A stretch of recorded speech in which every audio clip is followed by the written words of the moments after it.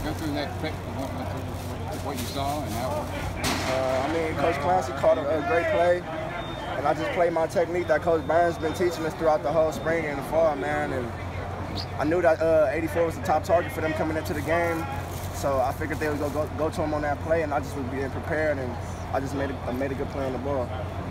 Talking about the defensive intensity you all brought tonight with you, G, and the rest of the guys. I mean, we all just wanted to come out here and play hard and just play for each other at the end of the day, because that's all it's about. We play for each other, we play our game. We feel like nobody can play with us, so we just came out here, stuck to the game plan, and we just made the plays that was presented to us tonight. So how have you all been growing as leaders? Can you repeat that? I said, how have you all been growing as leaders? I'm sorry. How have you all been growing as leaders? I mean, we're a young core, so we just try to hold each other accountable day in and day out, and just bring our best work every day. Come to work, ask the questions we need to ask in the meeting rooms, and just look out for each other at the end of the day, because that's all it's about. It's a brotherhood here at SC.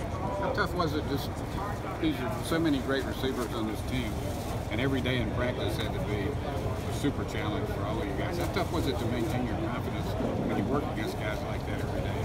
I mean, when you work against guys like Tyler Vaughns, Michael Pittman, Devin Williams, Amon-Ra, day in and day out, you know, you get tested every day, so you got to stay on your toes every day. And, you know, big shout out to them, because they get us better day in and day out. And going against great receiving core like Stanford has, you know, you got to play confident and just stay ready, because you don't know when they go deep or, you know, take their shots. So the guys that we go against every day prepared us for those moments, and we came to play tonight. I'm proud of the guys. In the locker room at halftime? Can you repeat that? What was the mood of the team at halftime? We knew we had them, and we just wanted to keep that intensity up and just keep going and just play for each other, continue to play for each other, and just finish what we start. That's our motto, finish what we start. So that was the plan, and we executed well in the second half. Any changes made defensively for you guys, or? I mean, not necessarily. We just stuck to the game plan that Coach Clancy had for us, and he kept dialing it up, and we just kept it going. How much of a lift did you get when you got that, when you stopped them for the field goal after you fumbled the kickoff? It looked like they scored there, it would have been 21-3. You held them to a field goal. How much of a lift was that for you guys? I mean, that's our goal, just to hold them to a 3 or 0 at the end of the day. So we just played hard when our back was against the wall, and they missed 2 field goals, and you know, we just capitalized off that and just kept the momentum going. And watching from the sidelines, how good's your quarterback? He's great, man. He stepped up well tonight with JT down, and I told him before the game, man, just go out there and have fun and play your game, man, and just whatever happens out there, just forget it. We got you. We supporting you throughout this whole thing. So, you know, congrats to him, and he did his thing tonight, man. We just looking forward to next week against BYU and just preparing for them. Were you amazed at all watching some of his throws, watching how cool he was?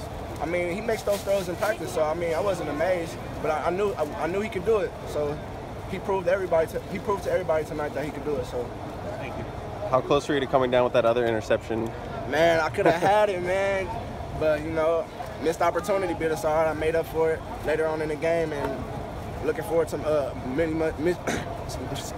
looking forward to more opportunities like that in the future. So, did the wide receiver get a hand on it, or? I just was stumbling and it just hit my hands and dropped it. I dropped the money, man. They run so much stuff, and they have a power running game, and they also have big receivers. How difficult was it to, once you got on the field, how much more difficult was it than it looked like it was going to be on the field?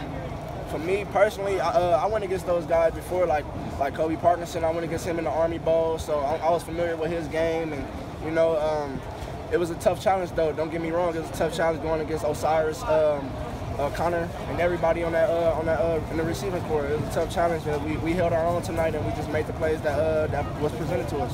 You looked like as the game went on, the secondary got much more comfortable. You knew where you were supposed to be. You were, you know, able to play the ball and all that.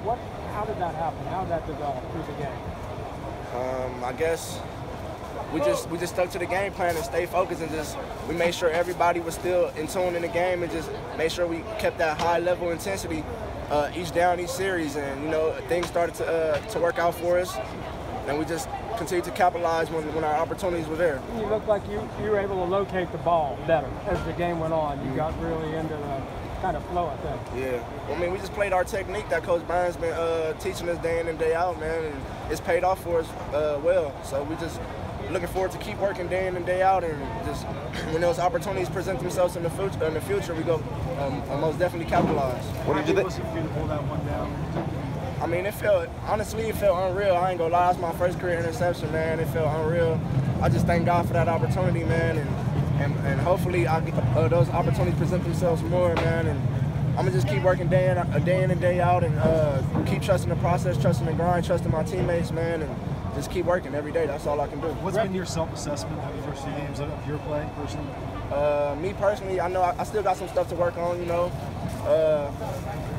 I'm gonna just continue to keep working, man. That's all I can do. Just continue to get better day in and day out. That's all.